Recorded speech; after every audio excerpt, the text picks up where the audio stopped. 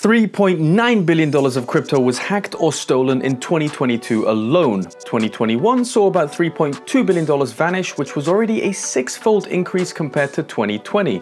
The question is, with both legislators and prosecutors out for blood, will this year be any different?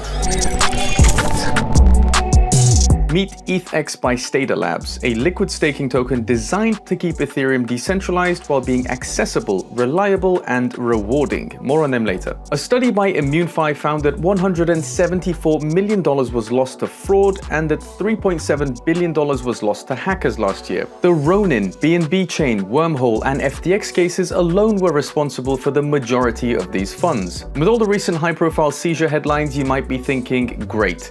If we stop funds from going to North Korean hackers, that's net positive.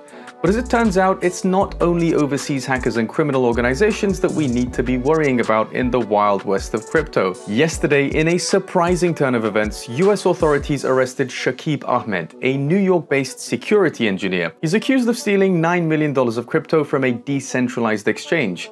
The DEX in question remains unnamed, but the details align with the July 2022 exploit of Kramer Finance, which is a Solana-based liquidity protocol. Now, the indictment states that Ahmed exploited a vulnerability in the exchange's smart contracts by inserting fake pricing data and generating inflated fees, which he was eventually able to withdraw. Yes, that's some sneaky dev activity that went on right under our noses, but the feds don't appear to be deterred by either the relatively small size of the case or the challenge of tracing the funds. It appears both the exchange and its users were defrauded, and the US Attorney Damian Williams said it doesn't matter whether somebody steals money from a bank or defrauds a decentralized crypto exchange. It's all fraud, plain and simple. SDNY is watching. Bad boys, what you gonna do? So how did he think he was gonna get away with it?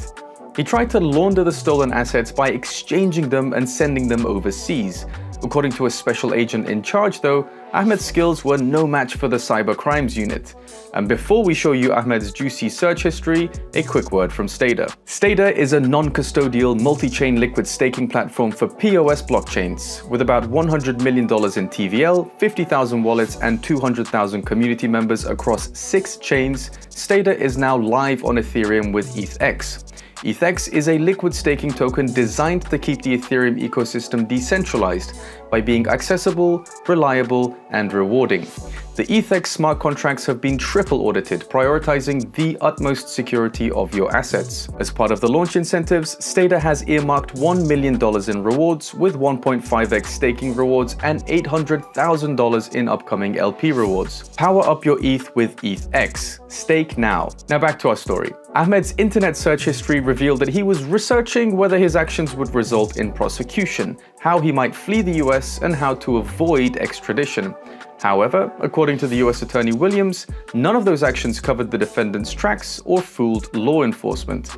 And with even the smaller hacks and exploits getting attention from the feds, this could become a prominent trend over the coming year. BNB Chain, for instance, is looking to tackle future exploit risks with a hard fork to boost security measures and safeguard user assets. Meanwhile, OpenCover DeFi are working on providing DeFi hack protections. So going back to our timeline, how do the recent arrests, asset recoveries, and focus on security across the industry change your perspective on asset safety? Let us know in the comments, and as always, stay defiant.